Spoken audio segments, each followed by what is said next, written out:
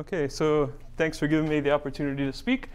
This is joint work that's been in progress for, I guess, between 1 and 2 years now. So it's joint with a lot of people: Tom Braden at UMass, Jun He, who's here, Nick Proudfoot, who's at Oregon, and Bo-Tong Wong, who's at Wisconsin-Madison. So I don't consider myself an algebraic geometer, so there may be questions that you ask that I just don't know. But I'll try to explain everything that I'm doing. So the first part of the talk is going to be basically like a lightning review of the left-hand column. Okay, so if you haven't seen the left-hand column before, that's perfectly fine. You can ignore the first 5 or 10 minutes of the talk. It's just that if you've seen this column before, then you'll be able to see analogies when I start on this side. And this side, I'll start from scratch. Okay? So let's start with a review of the left-hand side. Okay. So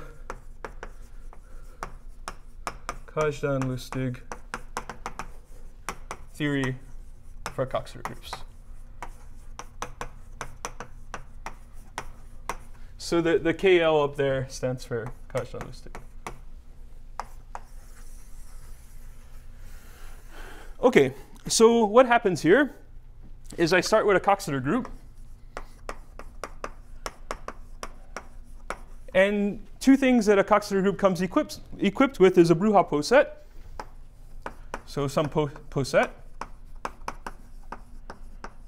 And this set has a rank function. So you can ask what the length of a word is in the Coxeter group. Okay? So out of this information, so Hodge-Lustig in 1979 said that if I take two elements of this Coxeter group, then I can associate two with a polynomial. All right? So there exists a unique polynomial. I'll call it PYWT. And this polynomial has integer coefficients. And here are some things about it. So first of all, it has some recursive definition. Okay, so it's defined recursively.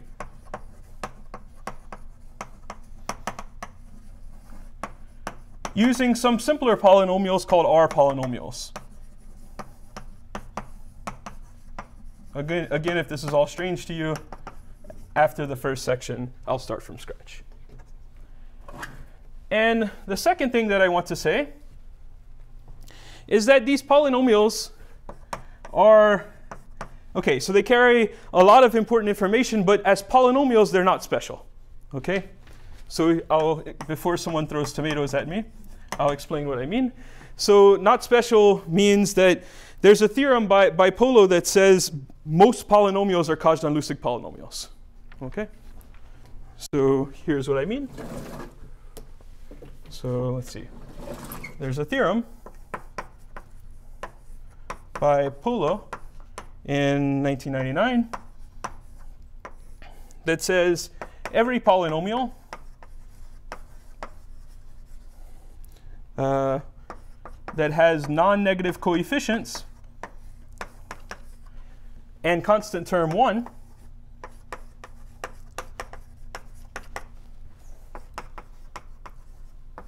is already a Hodge-Lustig polynomial, even for the symmetric group.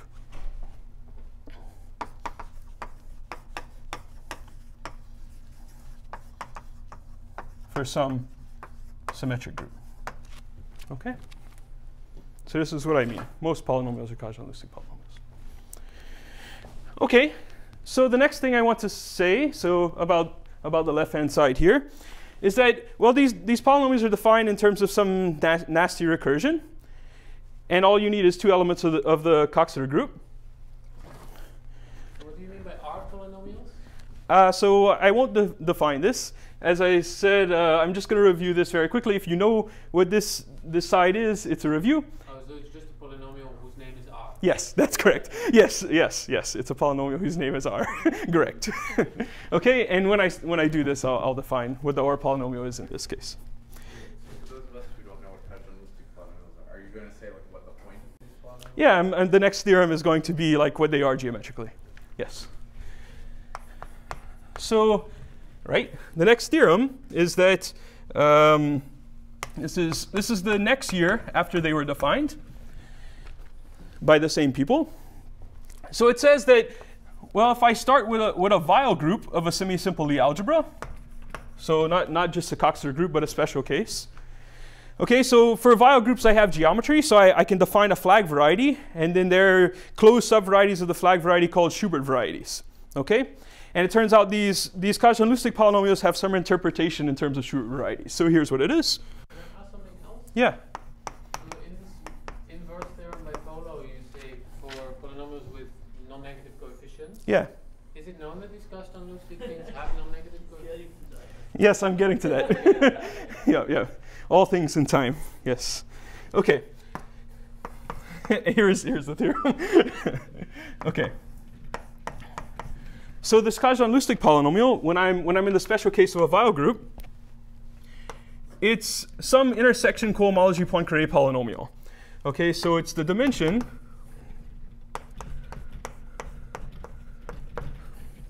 of the intersection cohomology of some Schubert variety. And it's a local intersection cohomology Poincaré polynomial, so I have to take a stock and another one. So it's this guy. All right, so all I'm saying is that the coefficients of these Cauchy-Lustig polynomials have some interpretation in terms of intersection cohomology of something. Okay, so in particular, when we're in this situation, since they're dimensions of something, the coefficients are not negative. All right.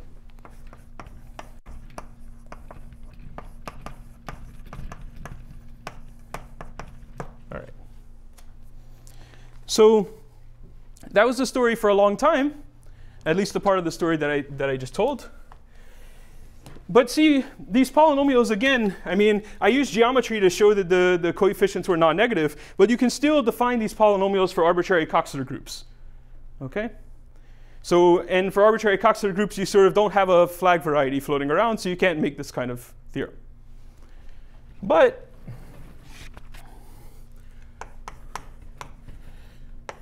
so there's a theorem by Elias and Williamson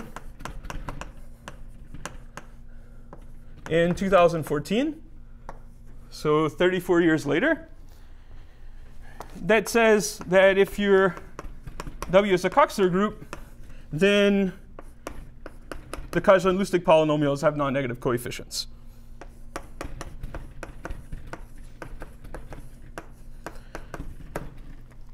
So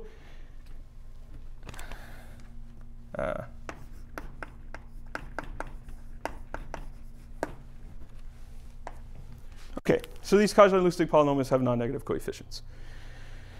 So that's my review of the left-hand column. Okay, so if this didn't make sense to you, that's okay. I'm going to start from scratch now. All right. So I'd like to go to an entirely different setting, and I'm going to fill in this column as we go. I'm going to define everything. And there's going to be kind of analogs of all of the things that I described here. All right. So let's go.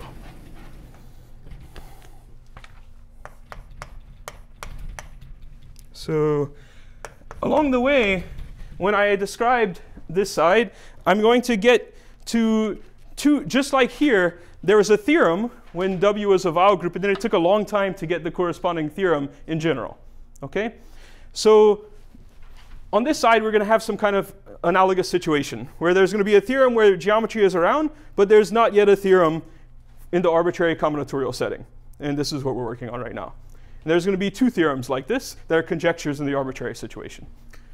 So two theorems, respectively conjectures about hyperplane arrangements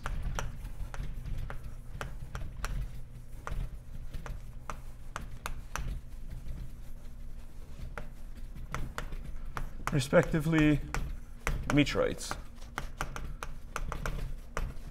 Okay. Yes. Yeah, they are. Okay. So let's start with a vector space. And I'm going to start with a vector space and a finite collection of hyperplanes inside of it.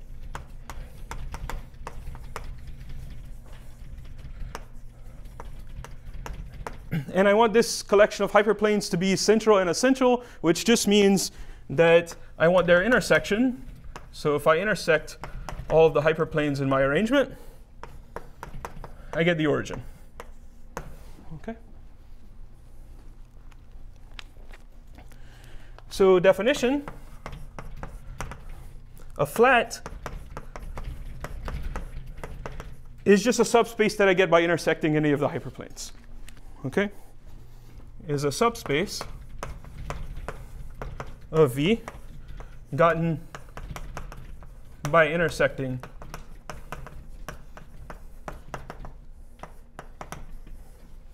some of the hyperplanes.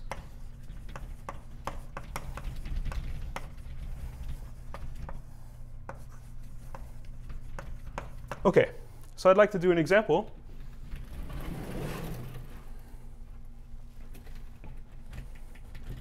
Okay.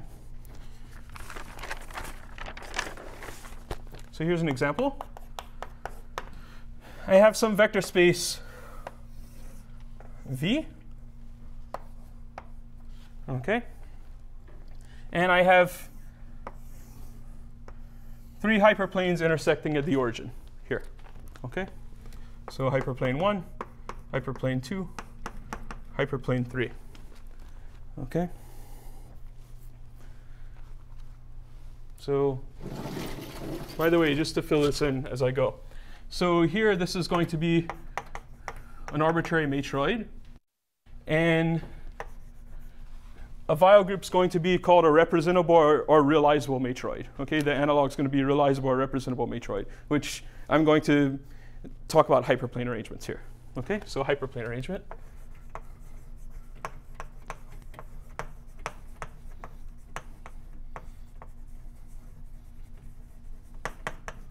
Okay, and I'm going to describe to you which post set I'm talking about right here.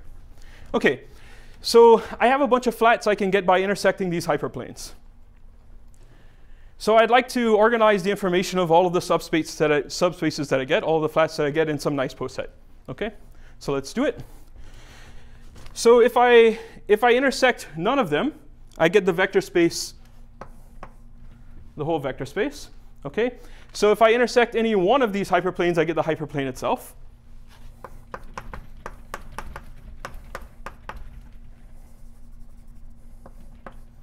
Okay. And as soon as I intersect 2 of the hyperplanes, I get the origin. All right? And if I intersect 3, I still get the origin. Okay, so how do I get the containments in the post set? I order it by reverse inclusion. So this subspace is contained in these, and these are contained in the whole thing. All right? So I get this post set. And this is a ranked post set, and it's ranked by codimension. Okay, so codimension 0, 1, and 2. All right? So the first theorem that I'm going to talk about, theorem/conjecture, is called the top-heavy conjecture. Okay? And it's something to do with the shape of this post set.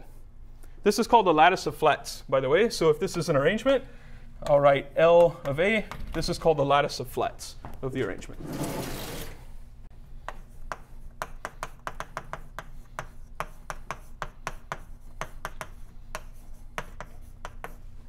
Okay. So let me do one more example. So here I had 3 lines inside of, say, R2. Okay. Now I want to do 4 planes inside of R3. Okay. Let me not draw the picture. I'll just draw the lattice. Okay. So I have the whole vector space, and then I have my 4 planes.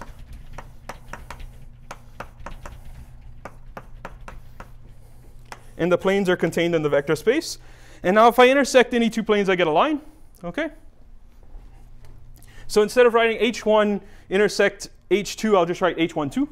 Okay. So H12, H13, H14, H23, H24, H34. So I get 6 lines, and the containments go like you think they should. 2, 4, 3, 4. Okay. And as soon as I intersect any more of these planes than 2, I get back to the origin. Okay. By my condition I wrote down there. Okay. So this is what it looks like in this example. And here I can state what this top-heavy conjecture is. Okay? So the top-heavy conjecture says the following thing. It says draw a line through the middle of the poset, like this. Okay? Start at the bottom, go up some number of levels, but don't cross this line. Okay? So start at the bottom, go up some number of levels, don't cross the line. Start at the top, go down the same number of levels. Then there should be more elements at this level than there is at this level. Okay? So when you say at this level, you mean at a particular rank. Okay. Yes. Mm-hmm. At a particular rank. Okay, so let me state this theorem. So this is going to be the first theorem or conjecture.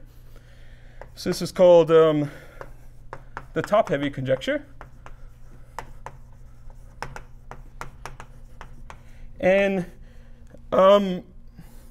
so this is a theorem by Junhe and Botong Wang in 2017, and it's conjectured. So it's a theorem whenever I have hyperplane arrangements, so when I have geometry floating around, okay, and it's a conjecture for arbitrary matroids.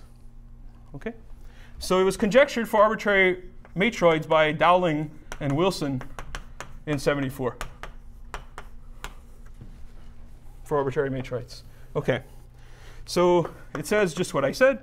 So for every k less than 1/2 the dimension of the vector space, so that's my line I'm drawing in the middle, the number of flats of dimension k is greater than or equal to the number of flats of codimension k. Okay? That's what it says.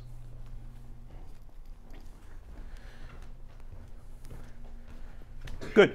So now I'd like to continue. I stated for you the first problem. Yeah? So you realize the matroids, is it over any field? Yeah, so there's a theorem from 1957 by Rado or something that says that if your matroid is realizable over some field, then it's realizable over a finite field. And that means that, so in a lot of the things, what's that? Yeah, that's right. Yeah, so for the proofs of all of these theorems, it doesn't matter. It's okay. Yeah, yeah. So your examples are R, but you don't. I don't care. I don't care. That's right. Okay. So I'd like to continue with R polynomial. I'd like to tell you what it is on this side. Okay. So I'll just use this example. So in this example, I can write down some polynomial. So here's a definition. And let's now, for this, I just said it doesn't matter, but for this is a heuristic definition. Okay, so meaning it's a definition that's easiest to remember, but if you're talking about a general matroid, they have an analogous definition that just is plain combinatorial, having to do only with this lattice of flats. Okay, so I'm going to give you something geometric, and I'm going to tell you that you can write down something purely combinatorial just for the lattice of flats. So to give you something geometric, I want a vector space over a finite field. And I'm supposed to use Q here, but I'm going to use T because all my polynomials are over T. Okay, so this is the finite field with T elements. The characteristic polynomial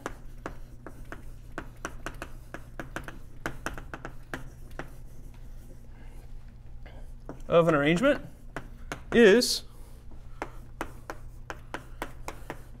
so what I do is I count points over this finite field of the complement of my hyperplane arrangement. Okay? So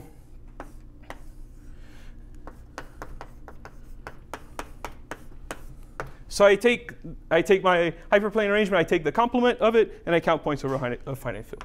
So let's do it in this example. So over here, you say it's over ft. yeah. You kind of assume that it's defined over all ft. So what exactly do you mean? So what I mean is, It's defined over the integers, then you say. yeah, right. So this is why I put this.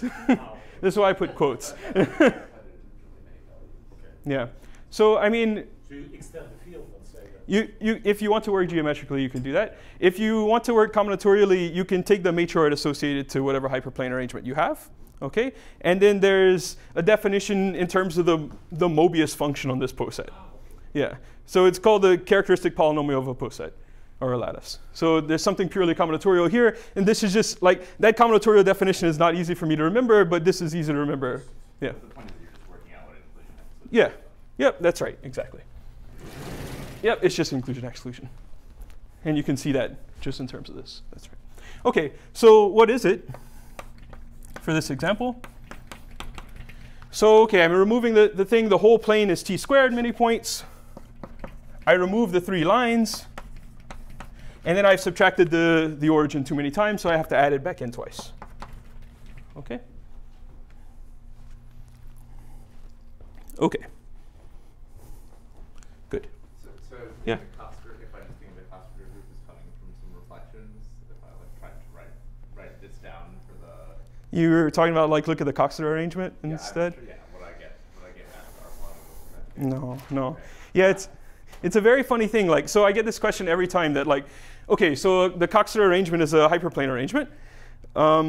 So you could write down the Cauchy-Lustig polynomials on this side, or you could use the Coxeter arrangement and write down whatever I didn't define them yet, but whatever these polynomials are, Cauchy-Lustig polynomials of matroids.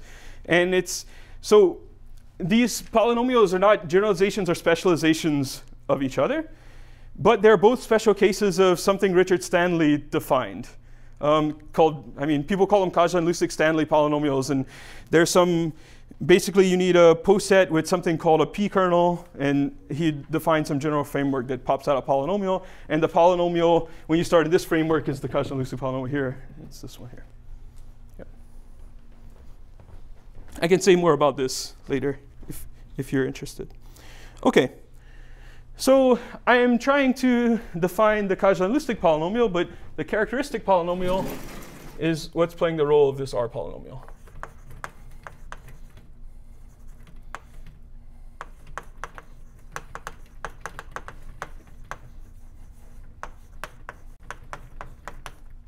And you should remember everywhere here, like I'm doing a hyperplane arrangement, but you can use matroids, okay? Arbitrary matroids.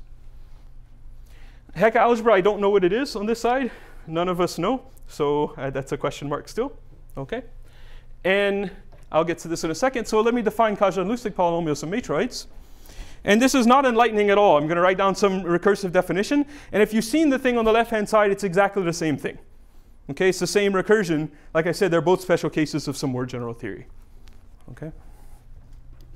So I just need to first say that if you have a flat, so if I pick an element of this poset, then there's a way to get 2 new posets from it, and these are going to be posets of some related hyperplane arrangements, okay, that I don't want to define. But if I pick an element, I can take everything above it in the poset, or I could take everything below it in the poset. And these are going to be posets for other hyperplane arrangements.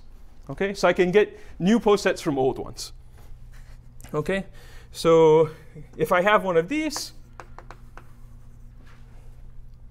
then so there are 2 new arrangements, and their lattice of flats look like this. So these are called localization and contraction. So yeah, or use quotient. Yeah. Yep. Yeah, that's right. So I can take everything above or everything below. So this is going to be my guy where I take everything above, and this is one where I take everything below. Okay. All right. So let me write down a definition now.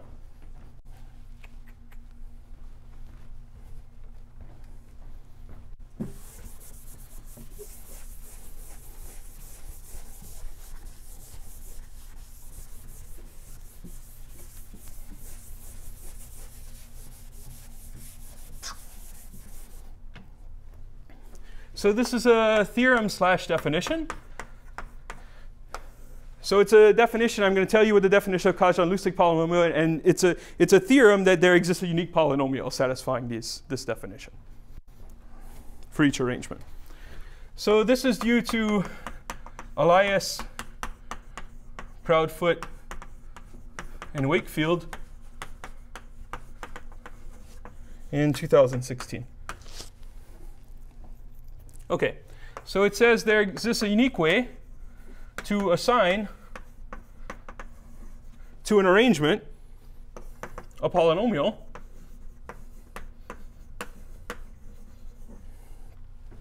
I'll call it PA of t, and this polynomial has integer coefficients satisfying the following things. Okay, so as I said, if you know this side, it'll look very similar. Okay, so if the dimension of the vector space is 0, the polynomial that you get is 1. Okay? If the dimension is positive, then there's a degree bound on the polynomial.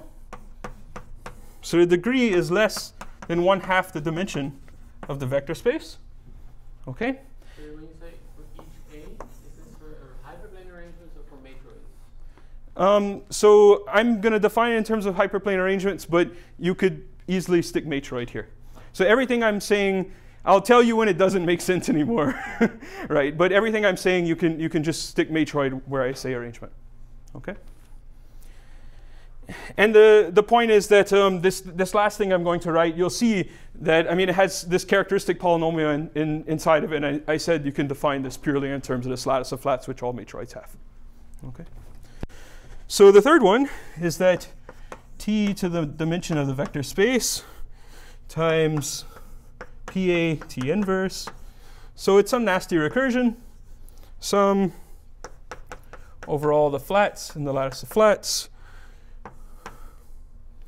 So chi A upper f of t, P A lower f of t. Okay? So this is the recursion. All right? So I want to, I mean, this is really like not transparent. So I'd like to just show you a few examples, especially in these cases. Okay? So here, the example is kind of not interesting. The polynomial is 1. Okay, maybe it is interesting. Okay, here, the polynomial is 1 plus 2t. So in general, the linear term here is the number of coatoms, which is the things 1 down from the top. So number of coatoms minus the number of atoms. So it's 6 minus 4 here. Okay.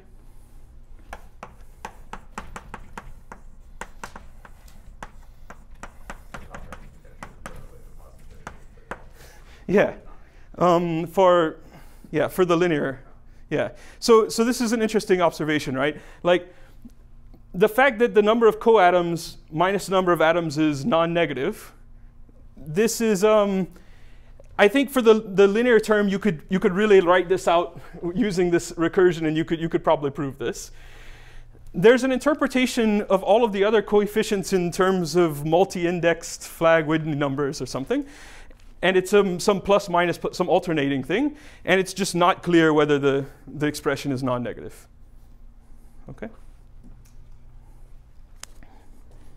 Good. All right. So where am I? So the second thing I want to say is that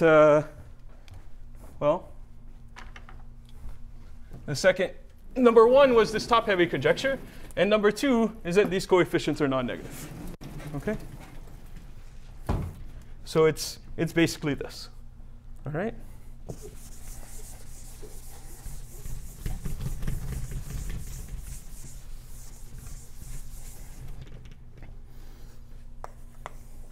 So I told you the top-heavy conjecture, and Number 2 is the non-negativity of the coefficients.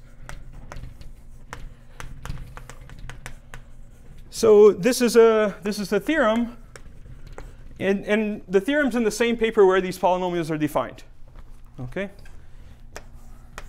And I'll say something about their proof, the proof of these two theorems when you have when you're in the setting of hyperplane arrangements. Okay? So the theorem is that the Kajdan-Lustig polynomials of hyperplane arrangements have non-negative coefficients. And I mean, the reason is that it has an interpretation just like the thing I erased, but I haven't told you what the Schubert variety of an arrangement is yet.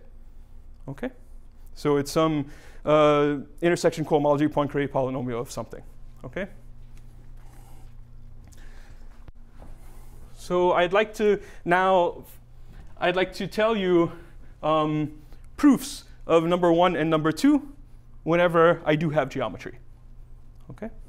Again, is this a conjecture in the matroid case? Then? This is a conjecture in the matroid case. And this is so we're working on 1 and 2 for arbitrary matroids. That's what we're doing right now. So that's the joint work up here. Okay, so maybe I could say, remember there was this result of Polo that said in this setting, most polynomials were Kajdan-Lustig polynomials. Okay? So in this paper by Elias, Proudfoot, and Wakefield where they define these polynomials, and in some subsequent papers, they make a series of conjectures about what these polynomials look like, just by doing a bunch of computer examples, running tons of examples. And the conjecture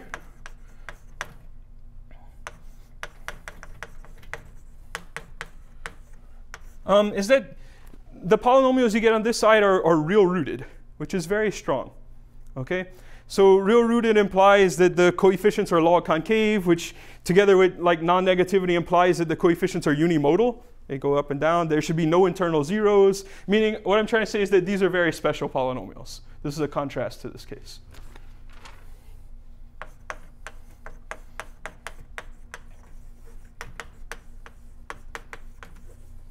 Okay. So now to talk about these two proofs, I'd like to tell you what the analog of Schubert variety is. Okay. And maybe I'll refer to these examples again.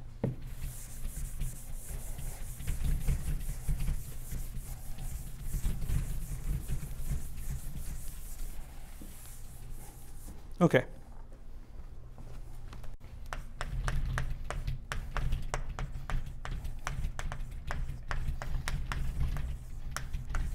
So for hyperplane arrangements.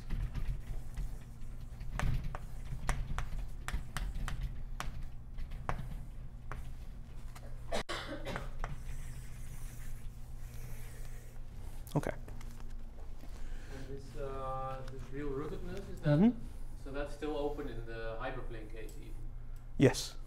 Yeah. It's really a conjecture. Yeah. I think so. There are some classes of matroids where this is known. So I think uniform matroids up to some rank, I think it was done purely combinatorially, and I think so it's some list of authors who I can't remember the name. It's a very recent paper.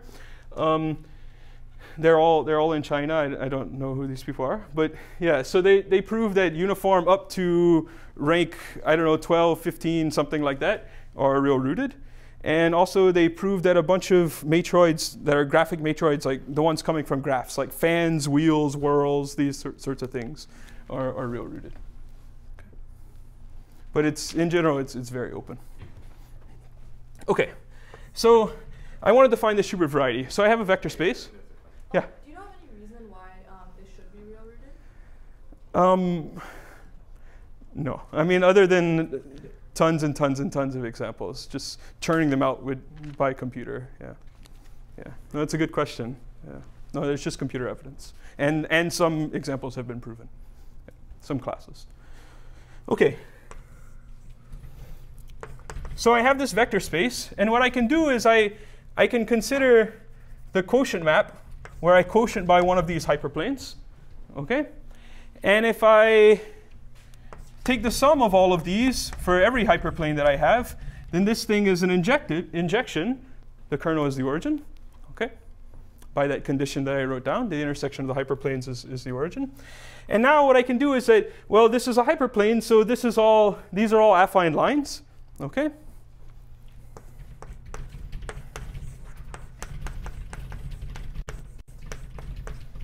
Okay. And now what I'm going to do is compactify each one of these by adding a point at infinity, okay?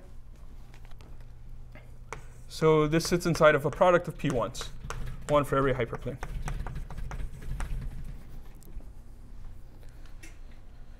So the definition of the Schubert variety of an arrangement is the following. The Schubert variety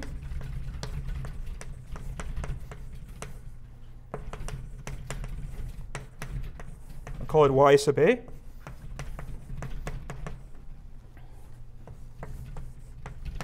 It's the closure of my vector space inside this product of p1s.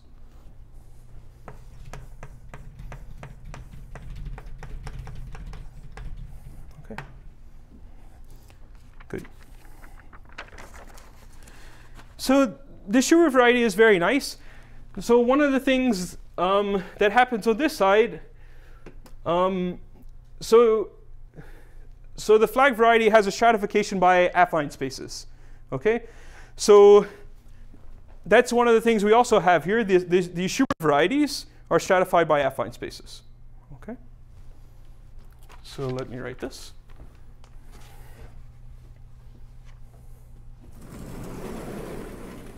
Maybe everybody know what the top-heavy conjecture says? If I erase it? Okay.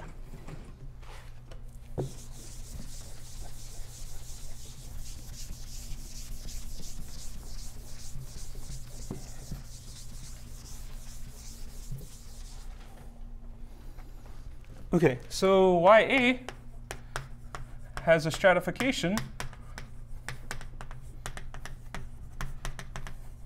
by affine spaces.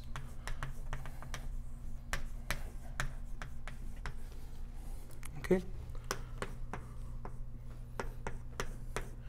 And these affine spaces, I mean, these strata are labeled by the elements of the lattice of flats of the poset. Okay. So just to give you, I'll just kind of give you an idea of what these guys are. Okay. So these strata are defined as, I mean, basically you look at the flat, and then this flat tells you which coordinates set to infinity and which coordinates to be not infinity. Okay, so that's how these strata are defined. And I'll just give you some example. So if I take the bottom element, the whole vector space, what I get is the point at infinity.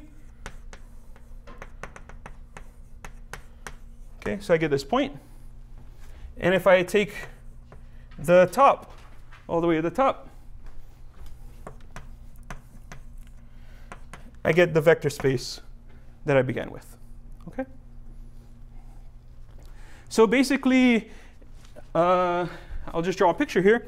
So in a neighborhood of the origin, I look like the original vector space in a neighborhood of the origin.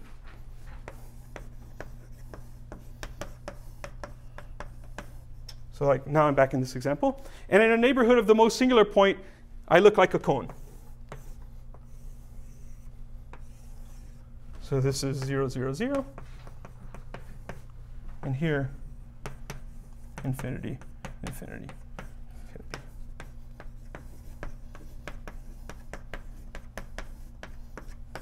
Okay.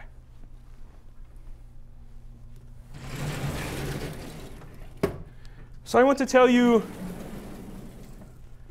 two consequences of having a stratification by affine spaces that are essential to the proof of these two theorems. Okay? So a stratification by affines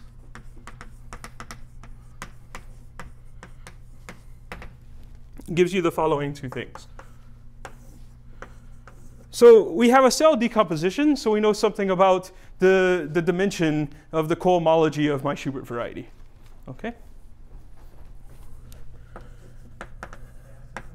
Sure. Isn't that for homogeneous variety, sugar variety also like defined for the every single element of the Perfect. Yeah, that's a great question. Okay. In fact, I mean, like they're right. So I think another question that's equivalent is like you define Kajan-Luste polynomials on this side by a pair of elements, by an interval in the poset. And here I define one for the whole matroid or arrangement. Okay, so here's the fact that makes this column special. So over here, it's not true that if I take an interval in a Bruja poset, then that is the Bruja poset of some other Coxeter group. That's not true. But here, it is true that if I take an interval of a lattice of flats of a matroid, then that is the lattice of flats of some other matroid. So there are operations on matroids that say take everything above, and there's another operation that says take everything below, and if I do both of these, I get the interval. So I can get away with just talking about all of these things for one matroid or one arrangement rather than for an interval. Okay? Did that answer your question? Okay. So the dimension of this is the number of flats of codimension k. So it's the number of elements of my poset at level k. All right. And the next one, I didn't know about this before I started working on this project, but it's a very useful seeming thing. So there's a theorem by Björner and Ekdahl in 2009 that says so there's a natural map in sheaves that gives you this map on cohomology.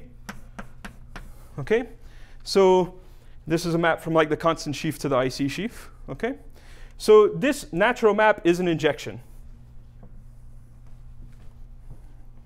Whenever I have a stratification by affine spaces, this is some purity argument. This is a paper called On the Shape of Bruja Intervals, but it doesn't have anything to do with Bruja intervals. It just, I mean, it works more generally when you have a stratification by affine spaces. So cohomology embeds inside intersection cohomology. Okay, so I'm ready to give you a proof of the first statement. Okay, left all my erasers here.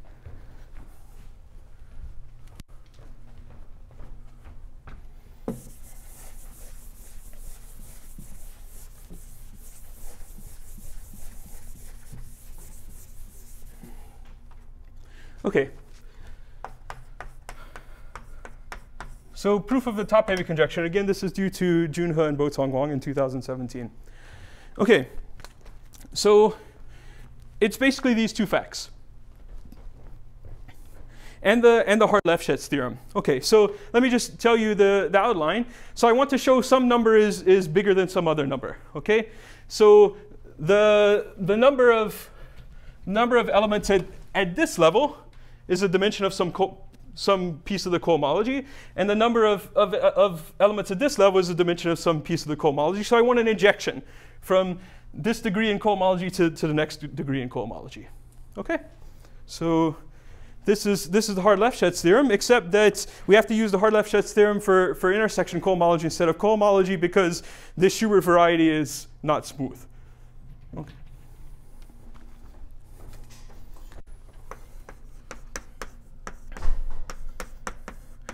So let's take an ample class.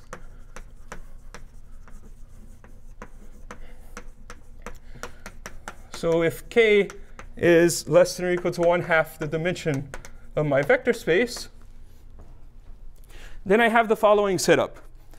Okay, so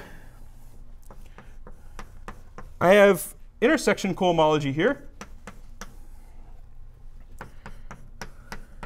And I have another degree of intersection cohomology here. And I've dropped the y sub a. Okay, it's just y. So y is y sub a.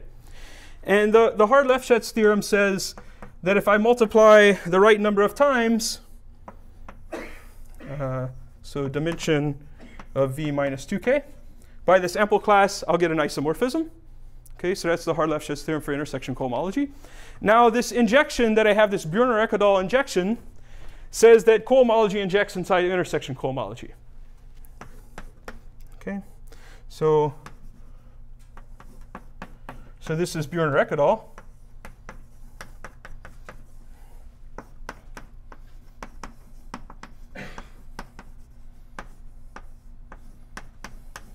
This is Muirek et al. So I can restrict this map to one here. And if I have two isomorphisms, I have an isomorphism in two injections, then that means that this is an injection. Okay? So that's it.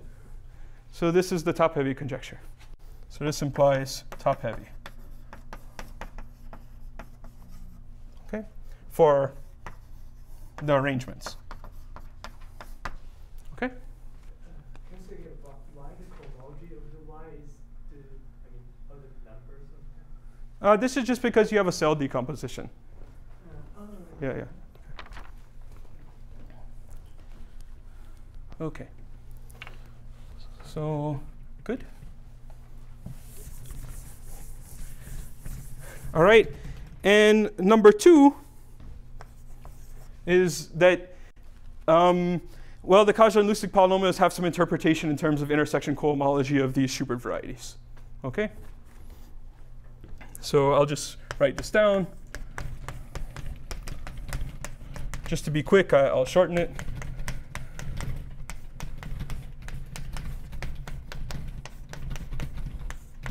Okay, so it's some Poincare polynomial associated to the intersection cohomology of this thing.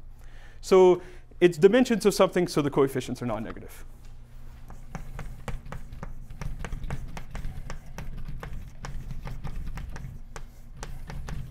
Okay. So in the last, what's that? Okay, maybe, so the way that you have to prove this, that's what you have to do. Yeah. So I'm suppressing details, but really the proof of this is you have to use L-adic cohomology. Yeah. Okay. But you're right, yes, absolutely. In the case of cache, the left-hand side of our polynomials also have an interpretation. Is that the case here with the characteristic polynomial? Interpretation how? What do you mean? On the left-hand side? Yeah. Yeah.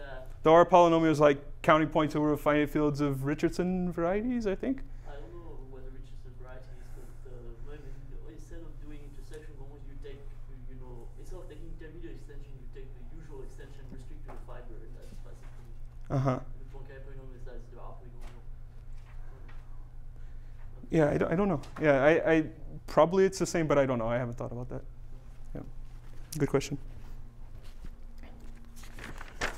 Okay, so now I want to just say in the last 10 minutes a few words about like what could you hope to do if there was no geometry involved, if you try to prove these two theorems.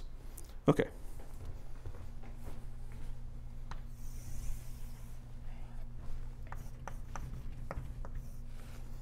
So now conjectures 1 and 2 for arbitrary matroids.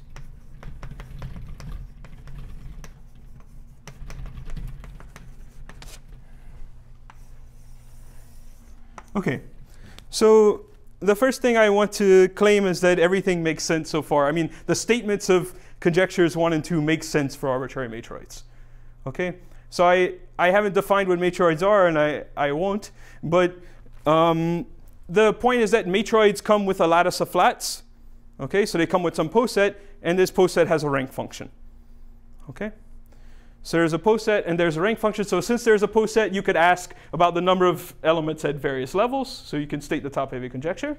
And you can define Hodge and Lustig polynomials of matroids because this characteristic polynomial makes sense for arbitrary for these lattice of flats. Okay, so it's defined purely in terms of the poset. So you can make a polynomial. Can you say again about the proof of the second? What? And why do you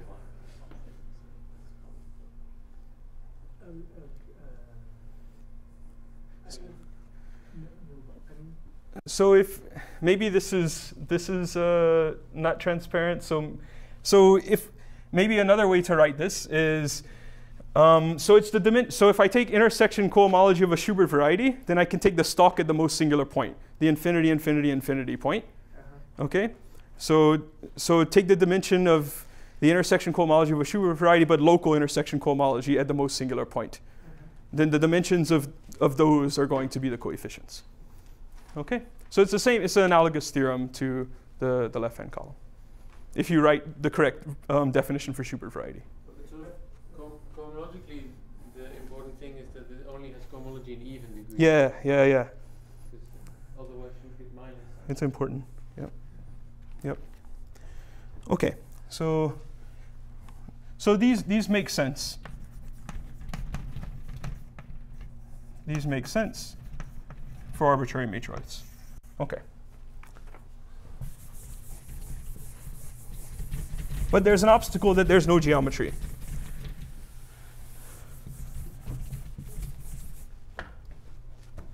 So the obstacle is no geometry, meaning we can't define the Schubert variety of an arrangement because there's no arrangement. Okay? So we need combinatorial replacements for these two guys. Okay? If we want to write down, copy the proof and write down some commutative diagram like this, we need combinatorial replacements for these two guys. Okay?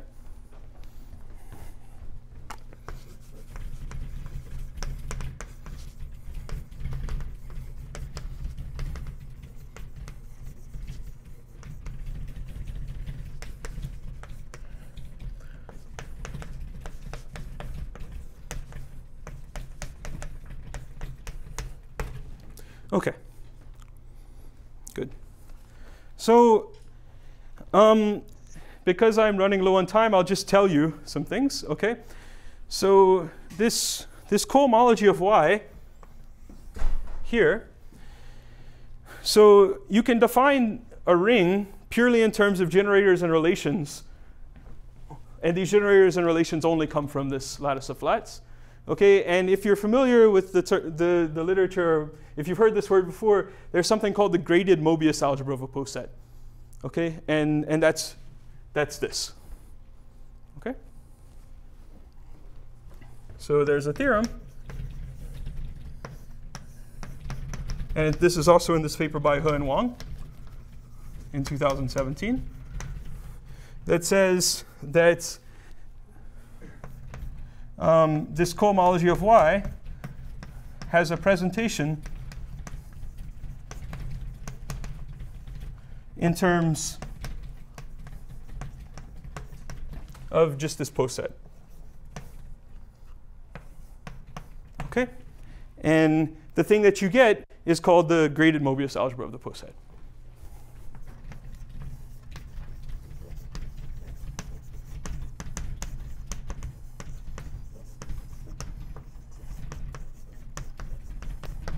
All right. So what I'm trying to say is that there's a ring that you can define when you don't have geometry floating around. And when the matroid is realizable, when it comes from a hyperplane arrangement, it's isomorphic to this cohomology. Okay?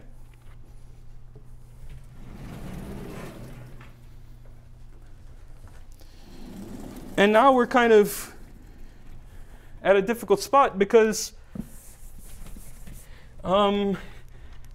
I don't think it's very hopeful to find generators and relations for intersection cohomology of this.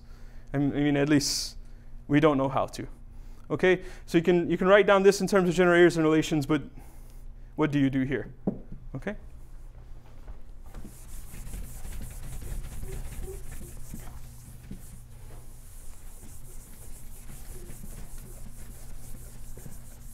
So this is our program.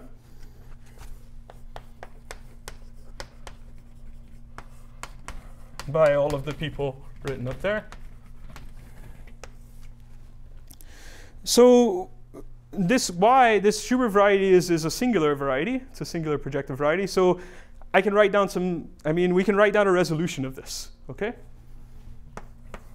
So there's a resolution. And this resolution is gotten by a sequence of blowups, okay? So you blow up the point, which is the stratum corresponding to the bottom element of the poset, okay? And then you blow up proper transforms of the strata corresponding to the next level, and then the proper transforms of the strata corresponding to the next level, and you keep doing this, okay?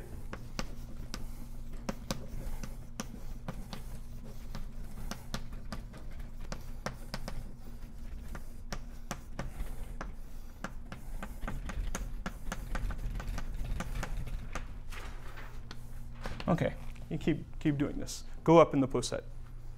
Okay. And there's a theorem that now the cohomology of this also has an interpretation in terms of generators and relations. Okay? So this is basically, I mean, we realize this, but it's basically work by Feichner and Józwiński and De Concini Procesi. There's like these wonderful compactifications. Okay? So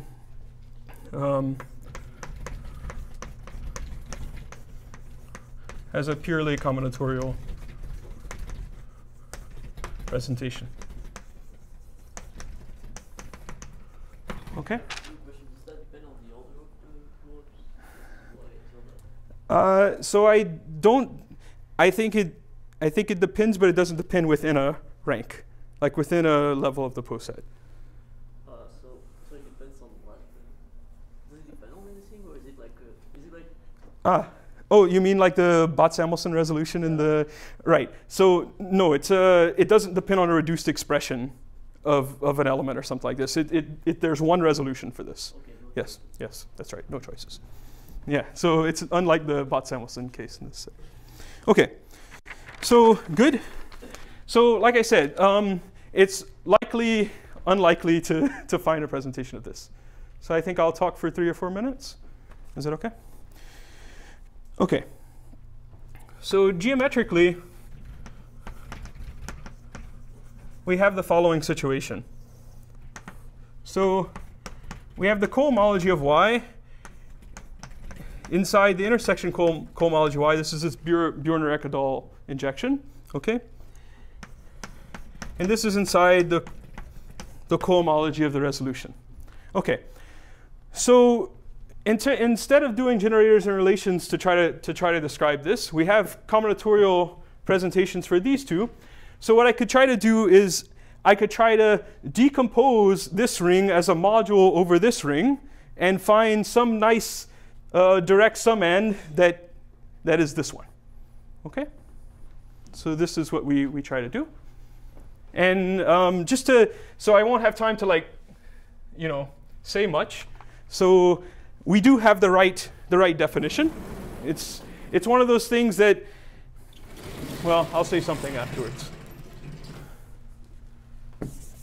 You can define it in many different ways, and there's some big inductive argument to try to prove hard Lefschetz, Poincare duality, Hodge-Riemann bilinear relations for this guy. And depending on how you define it, like you can define it as the thing that makes sense, but then the definition's not good enough to get you anywhere, right? So you have to define it in some complicated way to be able to try to do some induction.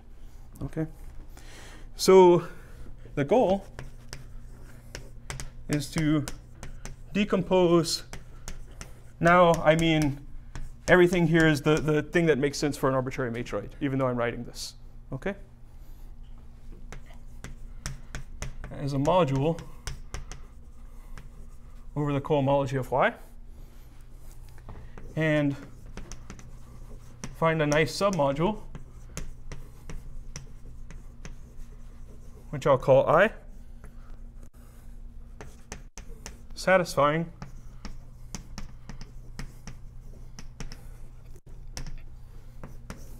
so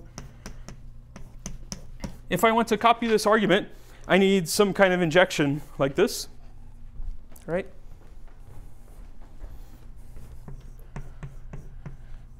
I need to, first find some Lefschetz element, like state combinatorially what hard Lefschetz should mean, right? And get an isomorphism like this. So I'll just write hard Lefschetz.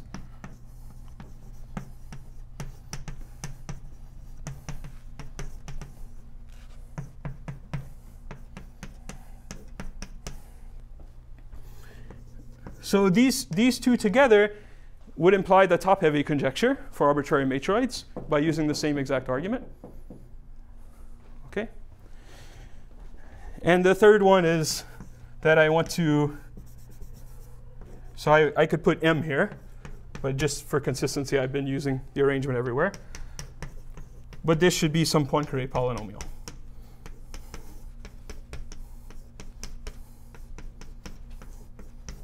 Okay. So I'm out of time, but if you're curious about where we are in this whole program, you can ask me. Okay, so thanks.